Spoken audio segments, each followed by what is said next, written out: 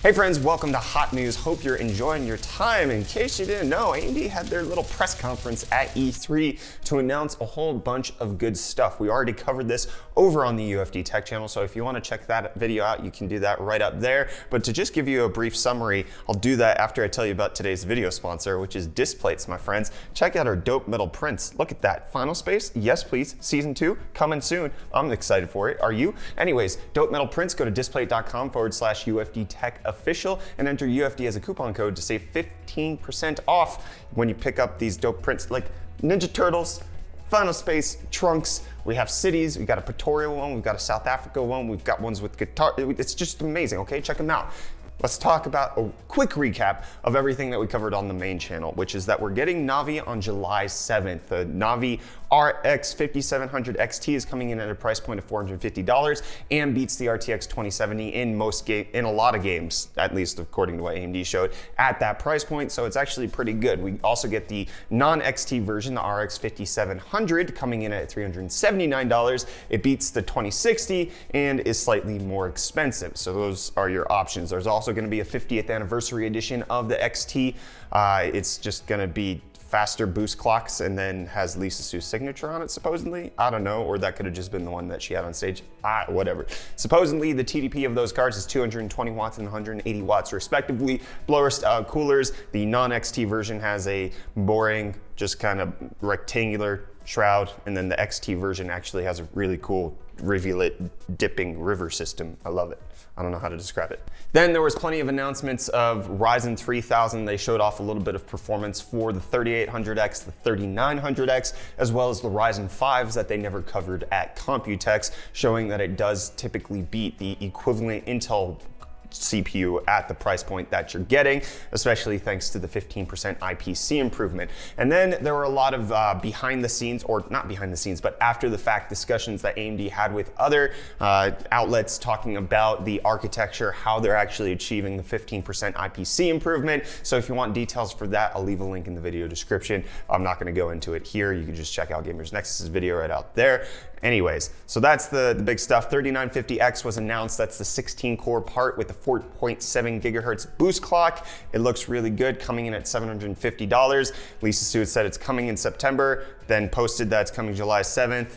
I don't know when it's actually coming. A lot of news outlets are still reporting September, even though whatever, who cares? It'll come out at some point. But today's video is about the CPUs that they didn't discuss on stage, which are actually really, really good value.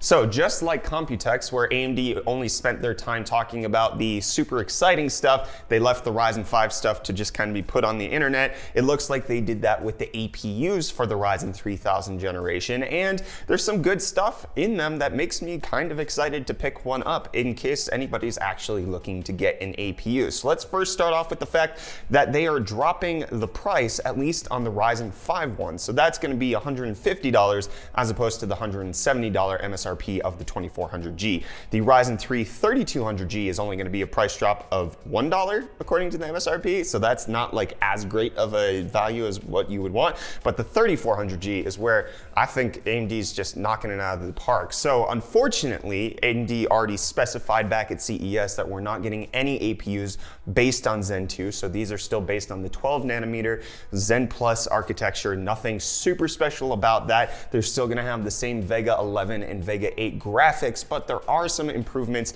to note. That's primarily to note that we're getting 150 megahertz boost on the GPU clocks on both of the chips. So for the Ryzen 5 version, that's a 12% increase, and then for the Ryzen 3 version, that's roughly a 13.5% increase on just the graphics base clock alone. And then we also have the base and boost clocks of the CPUs being increased, whereas the Ryzen 5 3400G is coming in at 100 megahertz better on the base clock, but 300 megahertz better on the boost clock, and then Ryzen 3 3200G is going to come in 100 megahertz better on the base clock, and also it's the exact same. And they're also getting 2 megabytes extra of cache. The best part is, my friends, that they're decreasing the price on this. AMD also published some slides of the performance of the 3400G, and it looks like at 1080p, you're actually going to be able to play most games at least at 30 FPS.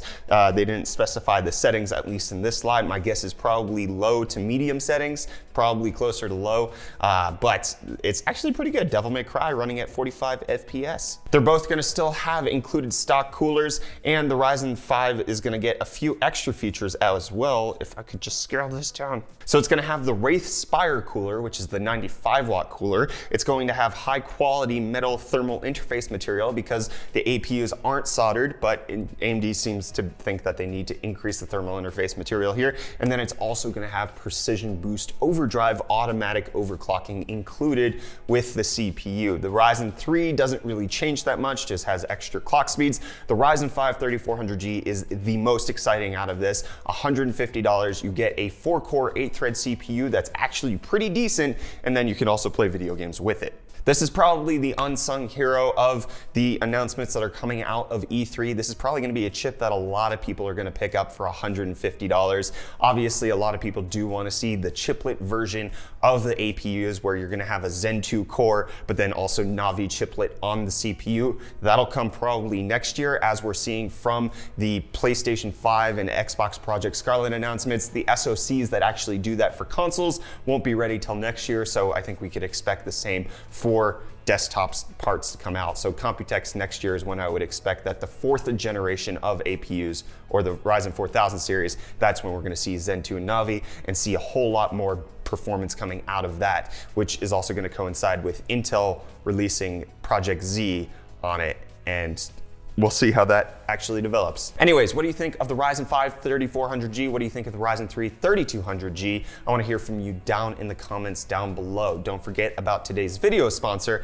We got Displate. Check out the dope metal prints at displate.com/UFDTechOfficial. Enter UFD as a coupon code. Check them out. Anyways, that's the end of today's hot news episode.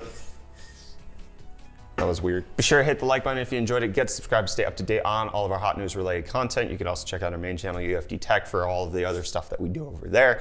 I'm Brett. I forgot my outro. Love you too. Bye.